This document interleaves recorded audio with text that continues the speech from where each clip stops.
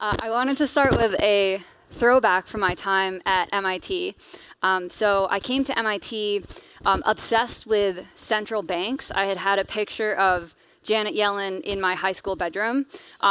Worked at the Fed, just like obsessed, because I thought currency was the central thing. And anyway, came to MIT and found that you were actually able to run basically a decentralized central bank from your dorm room. So I would go to the Stata loading docks, find old GPUs and computers that labs had gotten rid of, and set them up to mine Ethereum.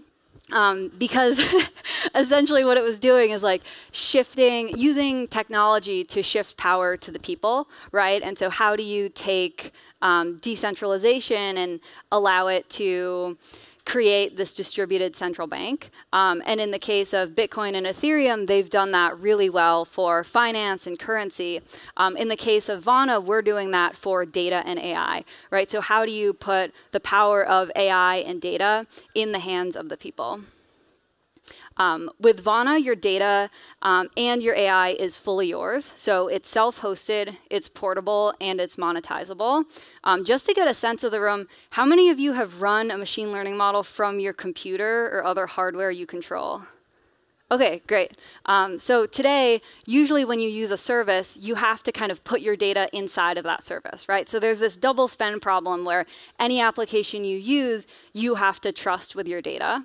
What we've developed at Vana is essentially this personal server architecture where your data and your models live in an environment that you can control. So right now, I have my data hosted on my MacBook, so you can have a variety of different data sources. You're able to export this from any platform because of data regulation.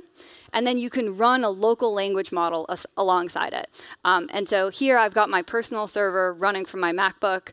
We have around 1 million people who have their personal models stored in Vana. Most people do not run it from their MacBook. They work with a trusted provider such that it's a little bit easier.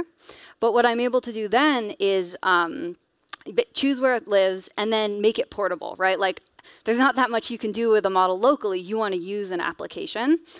So here what I'll do is bring my model over to an application called USlap, which will give me daily motivation in the sound of my own voice based on whatever I want to work on. Cool. So what's happening here is I'm granting access to this application to talk to my personal server. And now I'm going to tell it what I want to do. So what am I currently working on? I want to improve my daily meditation practice. I've been traveling a lot, and I've kind of fallen out of it. Daily meditation practice. And my AI model also has a lot of information on me. So it's going to personalize this and be able to use so much context on me while still preserving my privacy. OK, there we go. Embrace the tranquility within, even amidst the bustling digital world. Consistent meditation practice fortifies your emotional equilibrium and nourishes your intellect like a soothing balm on the soul. Allow this quiet space to fuel your creativity and expand your consciousness.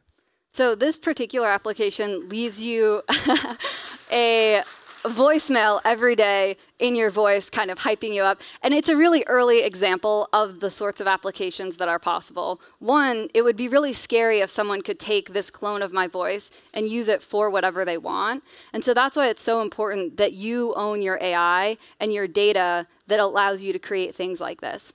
So I was just showing you that portability aspect that Vana enables. The third aspect that I wanted to talk about is actually monetization, right? So today, we're in this time where there's a huge economic shift, and people are really worried, like, hey, is AI going to take my job, right? And what's kind of happening is a lot of big technology companies are taking data from all across the internet. A lot of it is probably your data if you post on the public internet, and then training an AI model that can do your job and replace you. And it's a really bad deal for society. Now there's sort of a race to get the private data that's not available publicly, right? So you see things like Reddit is selling data for $60 million, et cetera. And if I imagine a world where there are like 10 different AI Annas that can be autonomously doing work and earning money, it's very important that I'm the one who actually owns that and who gets to decide, like, hey, what are the rules? What can this do? What can this not do? And so with Vana, we've let people actually collectivize around their Reddit data. And we've created the first Reddit data collective, which allows you to export your data and then put it into essentially a place where it's held in escrow with everybody else's data and monetize it on your own. Yeah, and this sort of decentralized AI ecosystem enables you not just to own your own AI, but also the AI that gets collectively created, right? So you can imagine a user-owned foundation model created by 100 million people who all contribute their data.